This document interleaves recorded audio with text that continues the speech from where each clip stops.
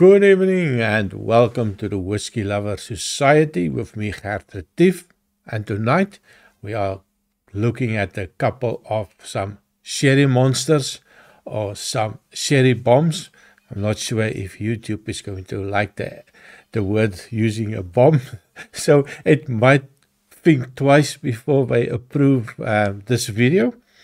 But of course, every now and again I do like to go back to the start of my whiskey journey.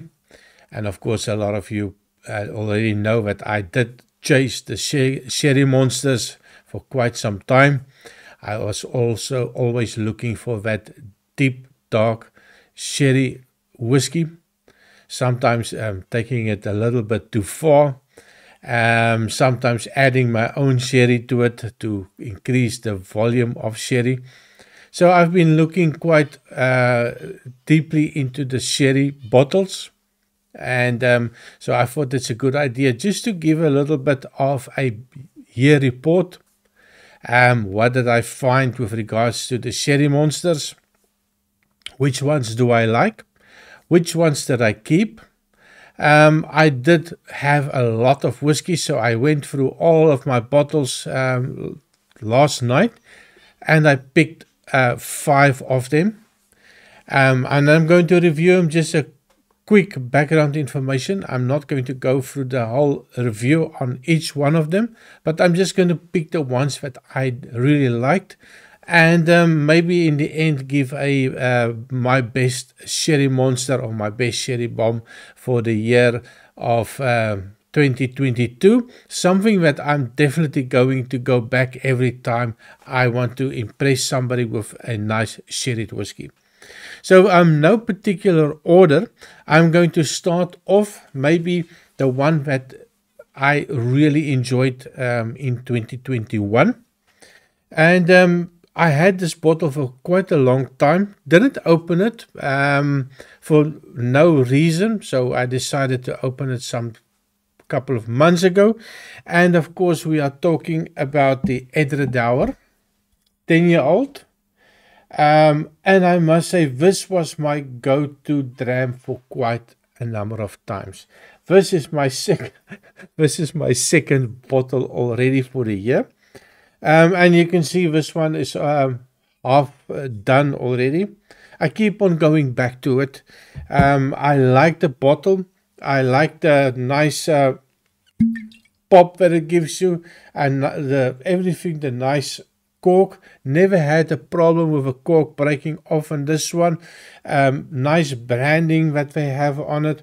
I just like the idea of the Edredauer 10.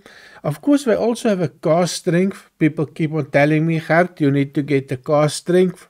Well, maybe sometime soon I will also invest in the cask strength, but I haven't done it yet. 40%, so definitely not a high ABV one, but I just love the idea of it.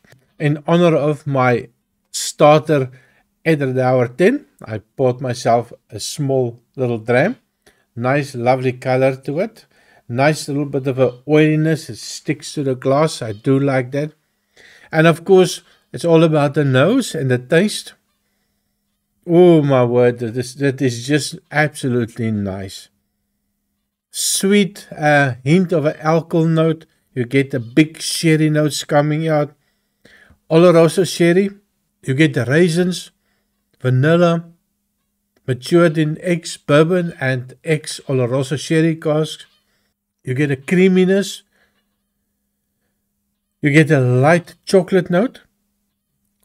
A little bit of a dried apricot and a little bit of a dried pears, and some dried apples maybe.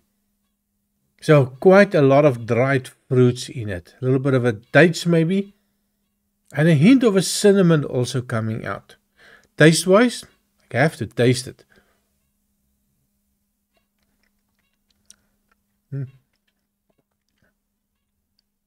If you taste it, you know that it is sherry.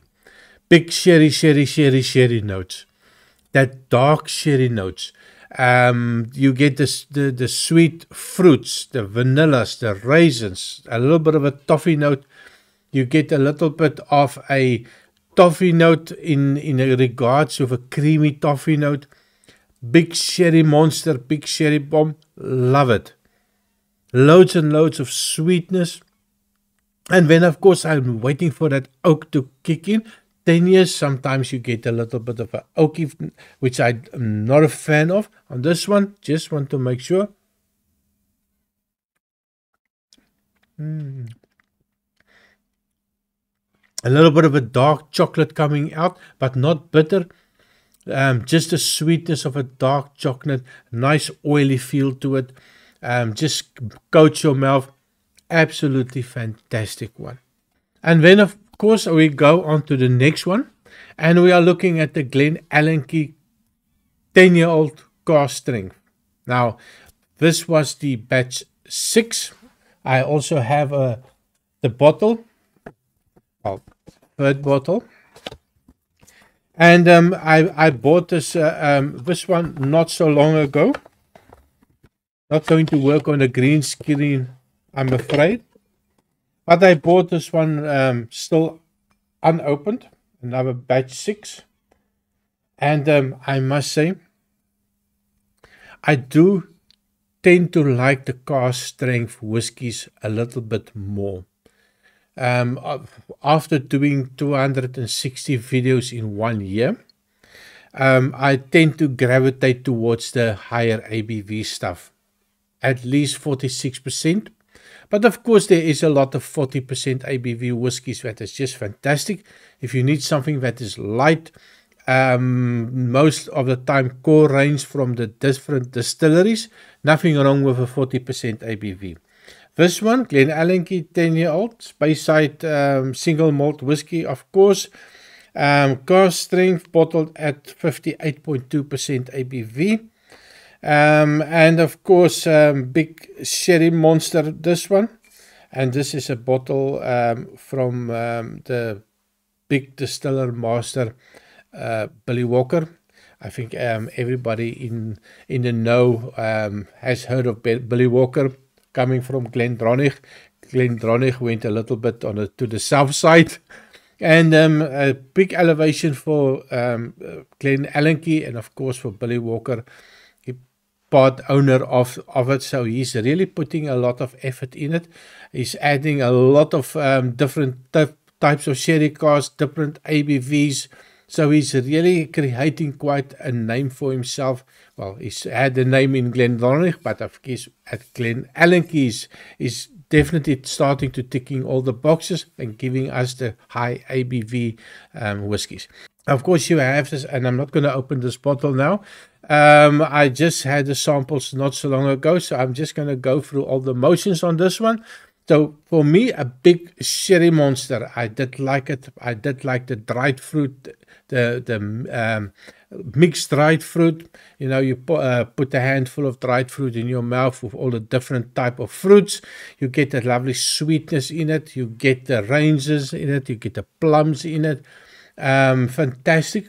What I also did find is quite a strong on the alcohol, and of course, at that high ABV, you are in charge of that bottle.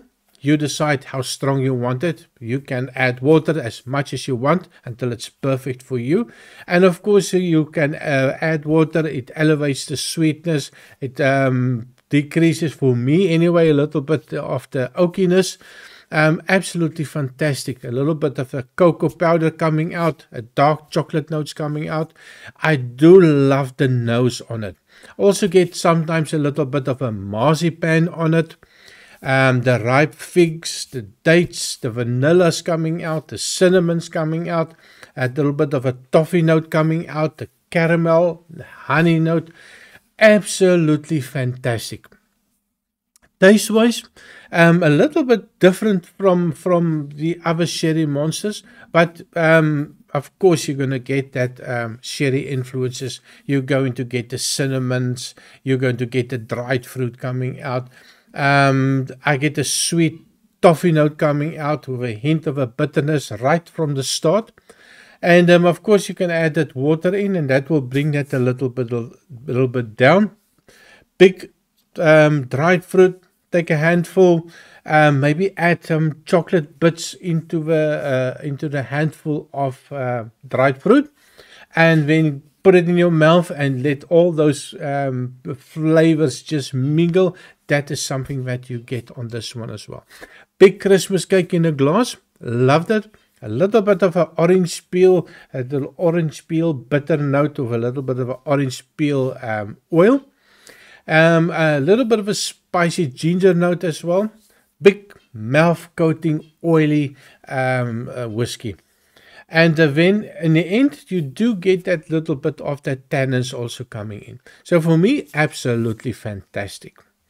The next one, I want to also add to the list, and I think that is something that I was not sure which one to pick. So I had the old bottle of Aaron 18-year-old, and I did like it. It was a suggestion by one of my subscribers that I need to also look at the old bottle of Aaron 18, and I also had the new bottle. Now, the old bottle for me, when I take a look and I tasted them both, the old bottle for me was not really a sherry monster, and I think it was more fresh fruit flavors coming out, a little bit of that apple notes and things like that. So for me, did not fall for me into the category of a sherry monster. So I choose the newer bottle. I think that is also, on color wise, it's much darker than the older Aaron 18. So on this one, I did like the, well, they do have quite a lot of oak. So I'm not a big fan of the huge oakiness in it. But I think after time and after a year on 260 videos, you get climatized to the oakiness, and I tend to get not distracted with the higher oak. I get used to that oakiness in some of the whiskies.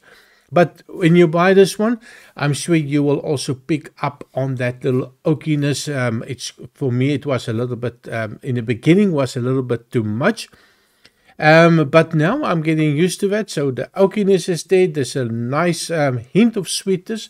Not the sweetest one for me in the 5 that I'm going to review. This one, it loves a little bit of time in a glass. So pour it, leave it, come back maybe 15-20 minutes. It will improve quite considerably. Also, the sherry, then after that initial opening up stages, you'll get a lot of the sherry notes coming out, the raisins, of course, coming out. And then also that oak is definitely still there. Add a little bit of water if it is getting too much for you. So for me, taste-wise, I definitely enjoyed it. It is something that I will definitely go back to. It wasn't a bad price. I think I paid about 89 or 90 euros for a bottle. So for an 18-year-old Aaron, it's definitely a affordable whiskey. Well, maybe not affordable is a good word, but it is on par with other 18-year-old whiskies. The next one that I want to do, and this is going to be the Strong Boy. I did a review on this one not so long ago. And of course, I'm talking about the Abelauer Abuna Batch 58, bottled at 61.1% ABV. And I'm a little bit biased on this one. I think that a lot of people have watched my review on my 1-year celebration, and I opened up this bottle after more than about 2 years unopened. So I opened it up and I was not disappointed.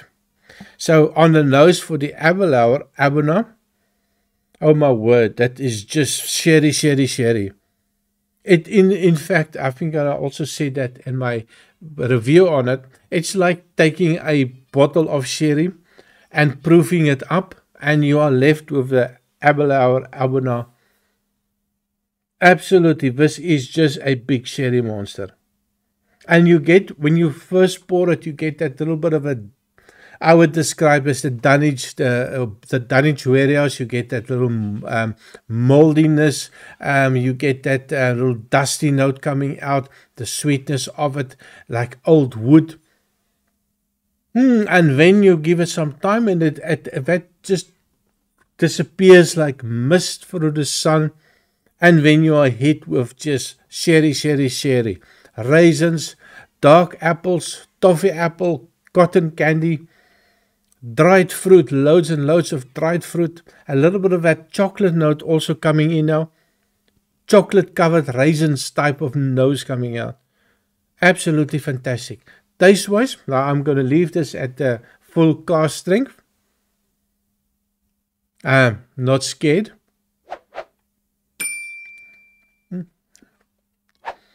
It just disappears in your mouth. That alcohol is so high, it just evaporates. And when you're left with this intense sweetness, sherry notes, Christmas cake, it is just absolutely fantastic. All the notes that you expect in a glass of sherry, you're going to find it in this one. This one, of course, you can drink it the way you want it, add some water to it. It does take water fantastic. When I drink it, I tend to add on this one, which is not a lot, I will put in 5 or 6 drops of water, just to give it a little bit of additional sweetness coming out. No oak, let me just make sure on that.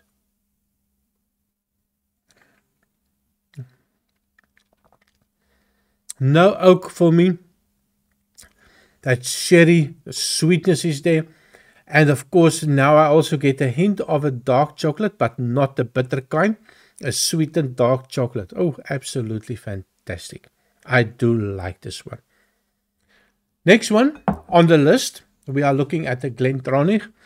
And I will also put a link with every whiskey that I do. I will put a link on for you so that you can, if you want to, go to my full review on that whiskey. To be honest, I was never a big fan of the Glendronach. And the big reason I started with the 12-year-old. And for me, it just didn't do anything for me. So I tried to step back from it. I bought the 18-year-old. And the only reason that I bought it, there was this big hype about being such a older whiskies that's in the 18-year-old. And of course, you started with the 2018, 2019. So I got a very good price on the 2019 bottle. So I bought it, I think, for 68 or 69 euros for the bottle. It's still standing unopened. I will definitely open that bottle once I've hit 1,000 subscribers. Maybe 1 year or 2 years' time. Hopefully not. So please, just a quick reminder. If you watch this far, you must have liked something that I've said. Enjoyed the content. Please remember to like and subscribe. It helps YouTube also to push my content out and also help me to get to 1,000 subscribers. And it also helped me to get to the 4,000 watch hours. Still way short on both of them. So on the Glendronach, on the nose for me. Also, it is a sherry monster. And I think this is one of the best ones that I actually tasted during the course of last year. We'll definitely push this out for 2022. So it is a sherry monster, figs, dates, raisins, cinnamon, vanilla. I also get a hint of a mint on it. That's something that I didn't get on the other whiskies, but there's a little bit of a minty, when you smell, you get a little bit of a minty cooling effect in the nose. So I do get it. Big as Christmas cake in a glass, old leather coming out, a little bit of a oiliness in the glass, and also oiliness in the mouth. So for me, taste wise, oh, that was really nice. It is also high ABV, creamy oiliness, mouthfeel on it. You definitely get the alcohol of it. It does a little bit of a kick you in the mouth, so you can add a little bit of water to this one. You get the raisins, of course. The dried fruits is definitely the very sweetness of it, the hint of a toffee note, the dark chocolate note, the chocolate covered raisins again showing up on this one, and then a sweet sherry monster for me with a hint of oak, a little bit of oak, perfect for somebody that does not like oak. And then the last one that I want to talk about, and this is something that I do not have a bottle anymore, and I had a wee sample of it. This is something that was also suggested by many people. The Bunnahabhain 12-year-old, and this was bottled at 46.3% ABV, and I do like it. And this is, I think, the second bottle that I bought. The first was the Edderdour, and after watching some reviews on the Bunnahabhain, I was thinking I need to just try it before I buy it, and I bought a sample.